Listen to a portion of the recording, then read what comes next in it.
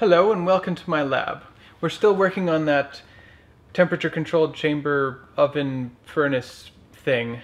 It was getting a little bit tedious last time, so I did a few of the details off camera. So why don't we go look at that first. So the main thing I've done here is finish the base plate. You can't see it very well in there, but you'll be able to see it right here-ish.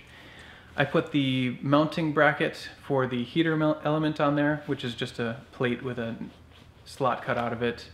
And I also put some bolts at the top of the stands, and that'll allow me to create a fixture or a set of fixtures that I can screw onto those to hang or mount whatever I need to get in here to bake, or yeah, to bake, I guess we'll call it.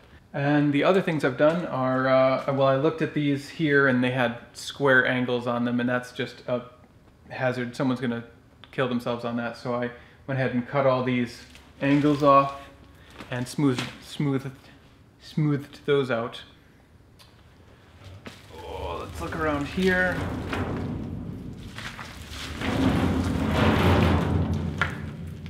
I've also added the little mount here, which this will just hold the power cord so you can wrap it around something. That way it's not hanging out anywhere. And this little nubbin here I've added so that I can just prop this piece on here. And this is just a cover I've made from scraps, essentially, because there's going to be 240 volt prongs sticking out here from the heater element. So I just don't want that to be something you could just walk over and touch. So we'll put a cover over it like that, and that should keep that just fine. So I'll still have to clean this up and paint it with everything else. But at this point, we can pretty much just start cleaning everything up and painting. So let's get to that. Actually, there's one more thing. I need to make a bracket to attach the HMI later. So I'll make one from this piece of angle.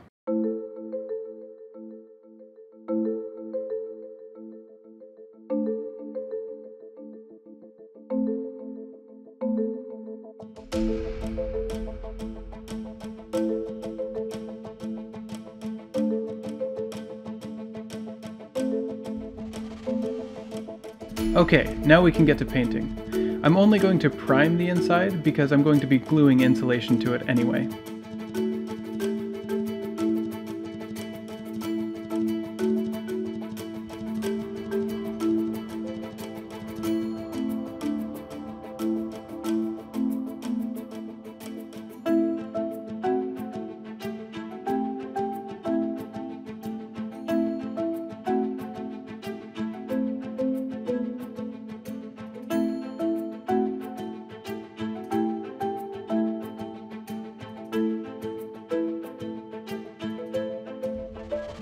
Then the outside will be painted gray with an orange and blue stripe, because you may have noticed this is a theme I use quite frequently.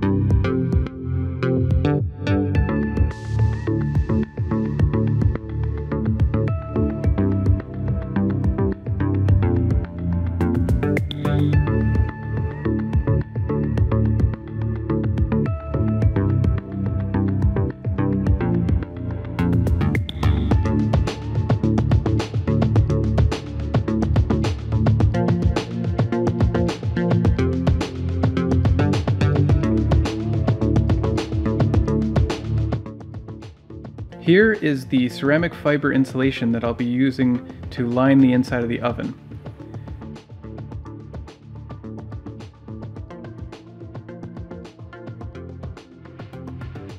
It's not too hard to cut with a sufficiently long blade. In the absence of a sufficiently long blade, I'm just going to take multiple swipes at it.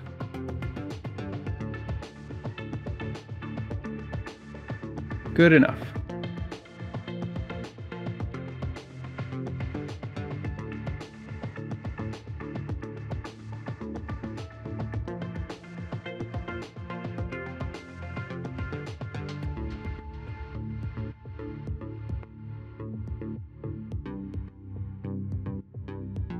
Once all the pieces are cut, I will use spray adhesive to attach them to the walls of the oven.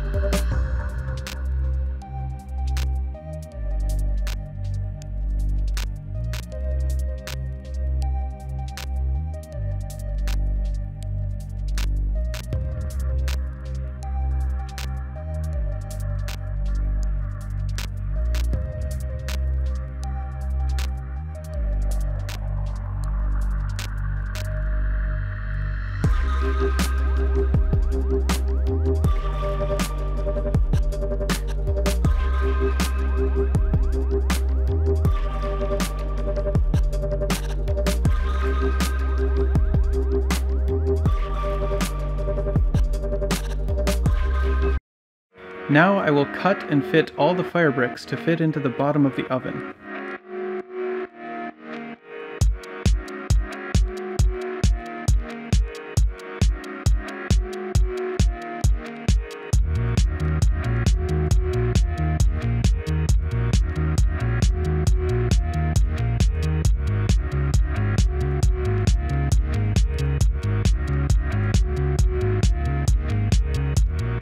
This diamond masonry blade cuts through these bricks like butter.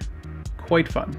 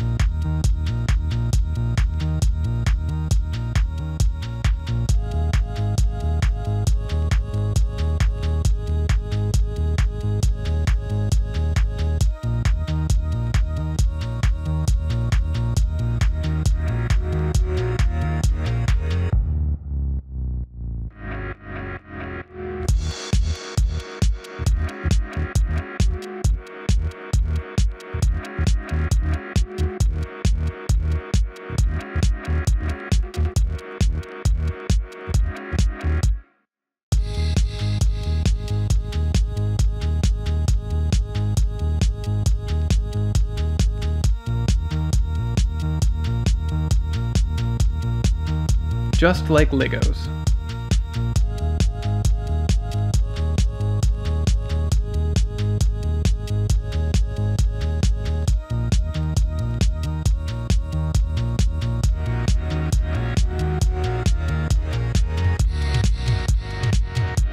The leads to the heating element just stick through the insulation like this.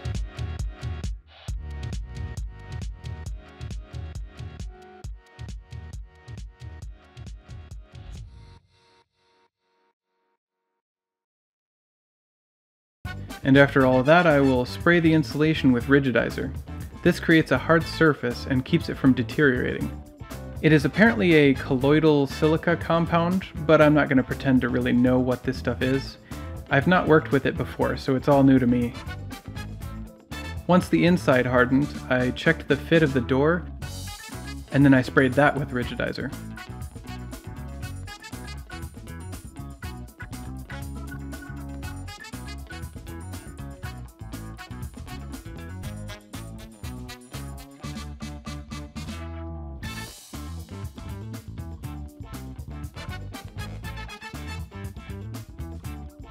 Then I patted down the corners to help them slide into the oven more nicely.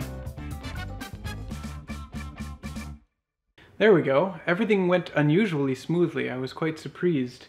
That adhesive works really well. Once you spray it on both sides, let it wait for a minute and stick them together, they really don't want to come apart. So that's pretty cool. And when you put the rigidizer on, it's not so much that it becomes hard, but it's like a crusty outside with a marshmallowy center, which is actually really good for this design, because when I closed the door, I was hoping that the insulation would compress against each other and form somewhat of a seal. Probably not a very good one at all, but my concern there was that maybe it was going to be too hard and it would crack or rub against and scrape and all that. But it looks, with the way, I don't know how well you can see this, but it's, you know, it'll compress and move a little bit. It's just a little bit crusty on the outside. So that'll probably work pretty well. We'll just have to watch it on the long term. It might crunch, but hopefully not. We'll see. You can see the element in here also in its final position. And I don't know much about the element. I mean, it's a 3.5 kilowatt oven element, but it's not like you can get specs on these things. They're just replacement elements from Amazon. So it's meant to handle 240 volts and 3.5 kilowatts. But if it gets really hot in here, I don't know if we might break that thing, if it might melt or something. But if it does, I can always just remake the element using Kanthal or nichrome wire, which is just regular resistive wire. And that's what people normally build their kilns and ovens and stuff out of. So now from this point, we're ready to put in all the electronics. There'll be a box for the high voltage stuff down here. The HMI will be up here somewhere. I have yet to actually design that, but that won't take much work. And then I need to put a thermocouple in and all that. So we'll be doing that next time. So we'll see you then.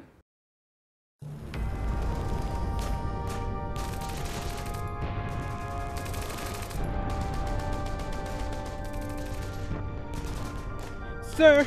Sir! What, boy? Can't you see I'm busy? They've repelled all of our advances. They're pushing back. I don't think we're gonna make it, sir. Not on my life, boy. We're gonna make it out here. Watch out, boy. It's coming in. My leg, sir. They took my good leg. Why? I think I'm fading, sir. I think this is the end for me. Don't you die on me, boy. I've been through worse. I've been through 20 times worse than this, dog. You might not get that leg back, though.